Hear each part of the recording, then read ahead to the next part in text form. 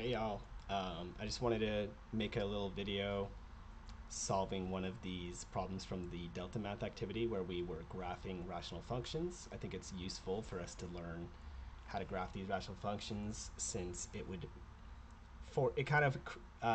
in order to graph them, you need to understand all the pieces and all these features and all that, and it just is a really epic display of knowledge to graph a rational function. So to get us started, let me go ahead and get a new problem for myself. So let's go ahead and new problem. I wanted to find one that's kind of hard. This one looks challenging, so we'll use this one. How about that? Does that look good? Yeah, it looks good. All right, y'all. So to get things going, let me go ahead and go to my whiteboard. So for this, I should probably copy down the problem. It was f of x equals 5x squared plus 25x all over negative 3x squared minus 21x minus 30. All right, y'all. So saying when you start off working with a new rational function, I very strongly recommend just starting off by factoring the top and bottom. Just factor it as much as you can, because in the end, knowing all these factors is going to be really important for us to find things like the x-intercept and the discontinuities. Because if you guys remember, x-intercept of a function is when the function equals 0, right? If my function is a fraction, it will only equal 0 when the top equals 0, right? The numerator. So the x-intercept is always the zeros of the numerator.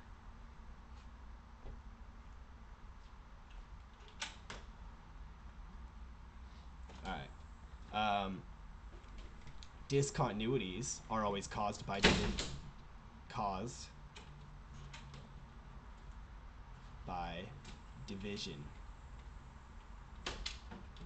by 0, right? Whenever I divide by 0, I get a discontinuity.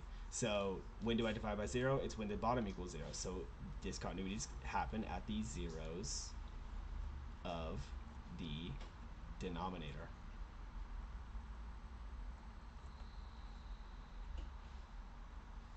So this is exactly why, because finding zeros is all about factoring. This is why I want to factor it, okay, to start things off. So let's go ahead and factor the top and bottom. So the top here, it looks like I have two terms. They both have a 5 and an x. So I'm going to pull out 5x. And what am I left with? I'm left with x plus 5. All right, let's look at the bottom here. Every term has a multiple of -3. So I'm going to pull out -3. And I'm left with x squared plus 7x plus 10. All right, well, I have a feeling that I can factor that still. Yeah, I can. Because the bottom here would factor as a quadratic would. It'll be x plus 5 and x plus 2. And then up top we have 5x times x plus 5. Alrighty, so we can now that we've factored it, we can start finding all these features. So we said the x-intercept is the zeros of the numerator at the top. Well, that would be at x equals 0 and x equals -5. Discontinuities are the zeros of the denominator, so that would be at -5 and 2. Now, something that I want to point out to y'all, notice that I have a x-intercept at -5, and I have a discontinuity at -5. These were both created by factors of x plus 5 in the numerator and the denominator. If I have an x plus 5 factor on top and an x plus 5 factor on bottom, you guys know what that does? It cancels out. Therefore, this is what we call a removable, oops, that's not how you spell removable discontinuity.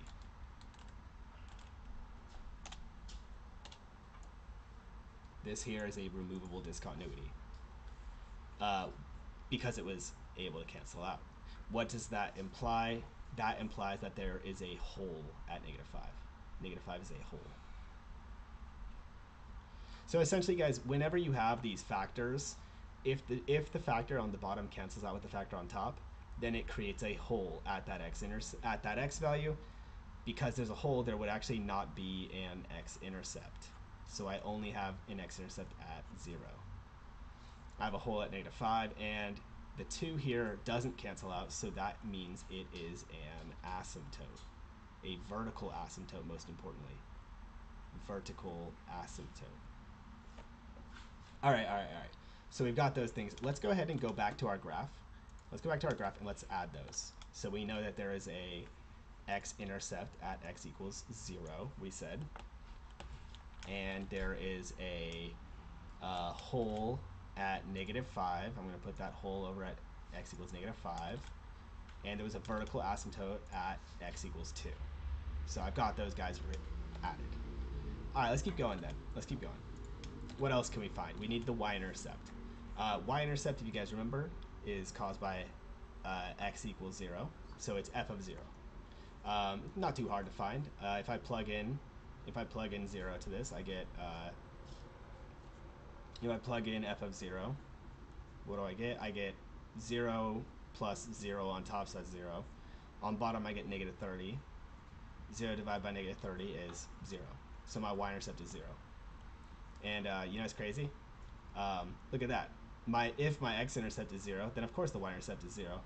So it's already been plotted for us, actually. Kind of fun. All right, let's go back. And then finally, end behavior.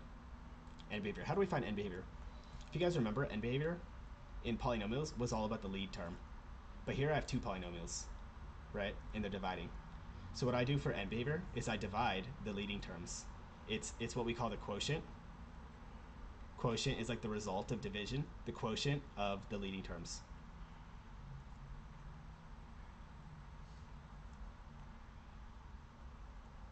So I'm going to take my leading term of 5x squared. And I'm going to take my leading term of -3x squared. And I'm going to divide them. And that'll give me -5/3. Because it's end behavior is also oftentimes called a horizontal asymptote. It's called a horizontal asymptote when it's horizontal, because end behavior is always like the quotient of the lead terms is y equals the end behavior is always y equals that quotient. So in this case, I have y equals -5/3. Having y equals -5/3, that creates on my graph here a horizontal asymptote. That's the end behavior. So the end behavior would be the horizontal asymptote at -5/3. Where is -5/3? Well, -6/3 would be -2. So it's just under, just short of -2. All right, you guys see that? So I found my x-intercept, my y-intercept, my discontinuities, my asymptote, and my hole, and I've found my end behavior.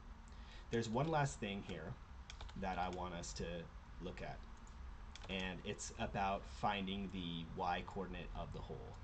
Because here's the thing, a hole, as you guys can see in our graph, this hole, it doesn't just have to be on the x-axis.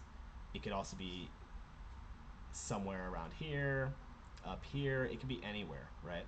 So I need to know what the y-coordinate is of this hole, where it is. So what I do to find that, I already did all the work. I canceled out these factors. So to find the location, the y coordinate of your hole, you just have to cancel out the factors. And you get 5x over -3 times x plus 2. And you just plug in the x value of the hole. So it's like when I plug -5 in, what do I get? I get 5 times -5 is -25. -5 plus 2 is -3. Here, let me show the work actually. So I'm plugging in f of -5, and I get 5 times -5 over -3 times -5 plus 2. What does that equal? That equals -25 over -3 times -3. That would be -25 9. Negative 25 over 9. Damn, how many times does 9 go into 25? It goes in like twice. And then like 7 over 9. So it's like just short of 3. You see? Do you guys kind of get what I'm saying here? Oh, but it's negative, right? So negative 3. So it's just short of negative 3. So then let's see how that looks for our graph. So the whole, I'm going to move down to being just short of negative 3. Just short of that. And when I click plot the rational function, I see, oh, okay, actually I messed it up, huh? You see that? It's like, oh, okay, something's off here. Something I messed up, huh? Alright, let's see what we messed up on. You know, sometimes we all make mistakes, y'all. I factored it fine. I factored this guy fine, yeah.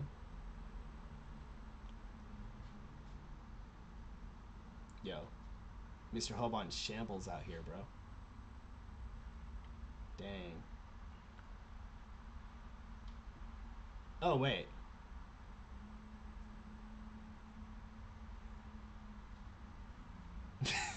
Damn, dude, this is crazy, ain't it? Crazy, ain't it? You know what we're gonna do, man? This is a great time to pull out Desmos. Actually, you know what? Why not? Why not just submit our answer as is?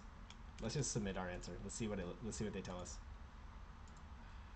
Okay, they said nah, man, nah. Why? Why did I get it wrong? What did I get wrong? Oh, look at that! Wouldn't you look at that? I put the y-intercept. I put the vertical asymptote at x equals 2, but it was supposed to be at x equals negative 2. Lamau. That's crazy because if you guys see, it was x plus 2, so it shouldn't be a discontinuity at positive 2. It should be at negative 2. Oh man, that's crazy, isn't it? All right, y'all. Well, you know, this is I'm gonna still use this because I think that we had good discussion, and you know what? It's good to see that even I, like your teacher, makes mistakes in these things, man. It's not like I'm perfect all the time. That was a small mistake to make. So, you know what? Just to be safe, then, in this video, we're gonna do one more. We're gonna do one more example. Let's do one more example out here, just because, for the sake of, you know, getting it right for one of them. So here, I've got the function negative 2x plus 4 over x squared minus 4. I'm gonna just kind of go over this real quick. So let's go back to our whiteboard. It was f of x equals negative 2x plus 4 over x squared minus 4, right? All right, so factoring this guy out, you could pull negative 2 out, you get x minus 2. On the bottom, you get x plus 2 times x minus 2. So what do we see? First of all, notice that x minus 2 and x minus 2 will cancel. So already, right away, I know that I have a hole. I know that I have a hole at x equals 2. Here, I have a denominator of x plus 2. So that gives me an asymptote at x equals negative 2. You gotta be careful on it this time. What else? Notice that once I have canceled that, what do I have left? I have negative 2 over x plus 2. This guy has no x-intercept because the top part can't equal 0. So x-intercept, none. And then finally, y-intercept, not finally. One other thing. Y-intercept, it's when you plug in 0 for x. When I plug in 0, I get 4 over negative 4, which is negative 1. And finally, the end behavior